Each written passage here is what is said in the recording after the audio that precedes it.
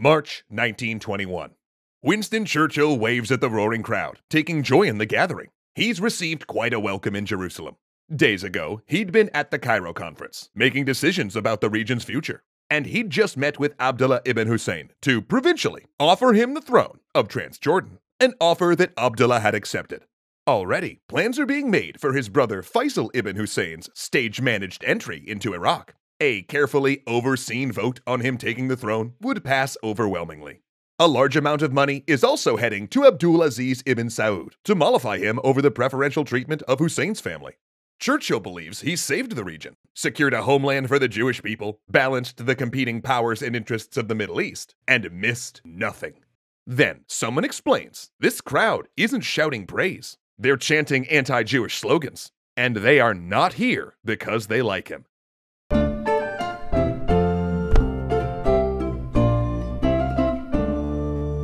Pretty much the only people happy about the decisions of the Cairo Conference were Faisal, Abdullah, and the British. But the British stopped being happy about it pretty fast. See, originally, Abdullah was supposed to be a temporary governor of Transjordan for around 6 months on a trial basis. But this man, never a great soldier, had proved himself an excellent diplomat and administrator.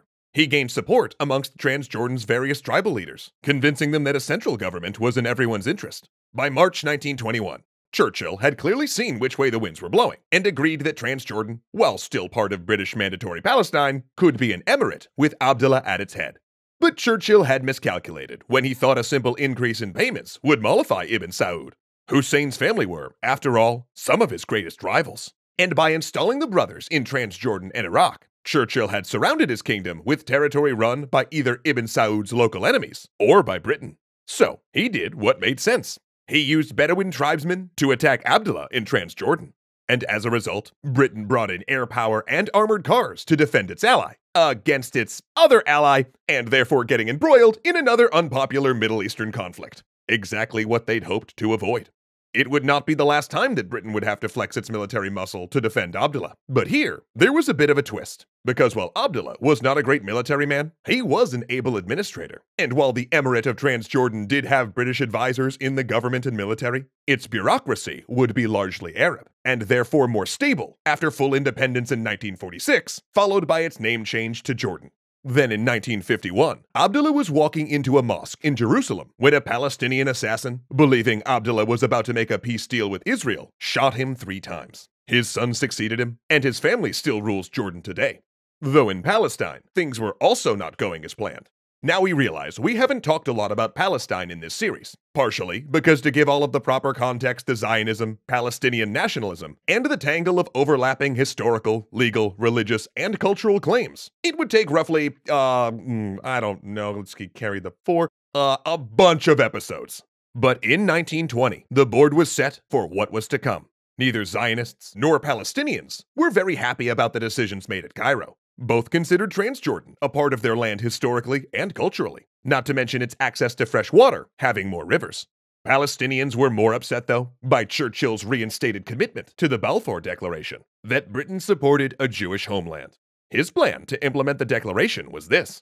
He would set up an experimental settlement area where Zionists could buy sparsely populated, underdeveloped land and use irrigation and agricultural science to make the region agriculturally viable. This way, he thought, not only would Jewish immigration not displace anyone, it would also benefit the whole of Palestine by bringing in money and boosting the economy.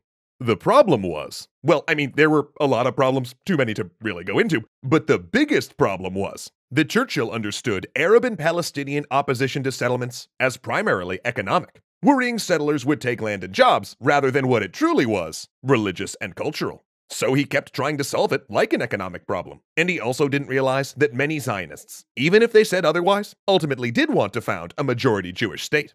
Also, while the upper ranks of the British government favored Balfour, the mandate's civil service, police, and army favored the Palestinians and undermined progress. For example, they helped hardline Palestinian nationalists to positions of leadership, deepening the inability to reach any compromise. British military and police also stood by during the deadly anti-Jewish riots that swept Palestine in the early 1920s, refusing to punish those who had killed Jewish settlers. Hardline Zionists concluded that they could not trust the British to protect them and began to import weapons and organize secret militias. But this was nothing compared to Iraq, where there was an all-out war.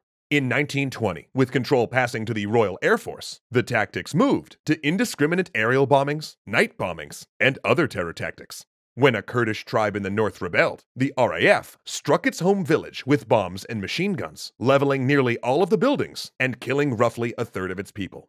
The campaign would drop 97 tons of bombs and kill 9,000 Iraqis. In exchange, only 9 British soldiers and 11 aircraft were lost. Parliament considered it a great success. And these bombings, in support of Faisal, would continue through the 1920s. Faisal would go on to, if not unite Iraq, at least gain mainstream acceptance as a monarch, partially because he immediately began pushing the British for greater independence. His administration tried to bridge the fractious nature of the country he'd inherited, including different ethnic and religious groups in government, both figuratively and literally. He built up the country's education and medical bureaucracy, while at the same time building roads to link the country. In 1926, Faisal and the British participated in a series of diplomatic negotiations to resolve the Mosul question. The fact that Turkey claimed the oil-rich Iraqi province was legally theirs and had been illegally annexed by the British Mandate. After which, Turkey got a 10% cut of the province's oil for 25 years, and the northern province was recognized as Iraq. And Faisal did, step by step, win Iraq more autonomy and eventual independence in 1932. But there were still some major cracks. The year after independence, and just before Faisal's death, there were massacres of Assyrian Christians in the north, and the king's commitment to Arab nationalism alienated the Kurdish minority. And then there was the army. See, unlike the government, which kept many British advisors even after independence, the Iraqi army was almost entirely native, many of the officer corps having served the Ottomans. This contrast of a strong military and a weak civilian government became an ongoing problem in Iraq, eventually leading to the military coup that overthrew the monarchy in 1958. Meanwhile, to the north, in Syria, the French had been quite busy since they'd driven Faisal out of Damascus in 1920. But their campaign of modernization and administrative reform had alienated the population.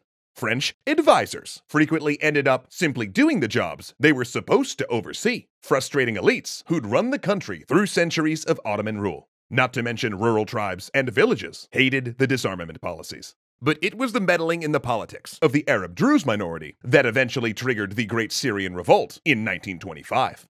For 2 years, Syria and Lebanon rose up. Yet while the rebels won initial victories, an intervention force of better trained and equipped French troops put down the uprising, killing 6,000 and leaving a further 100,000 homeless.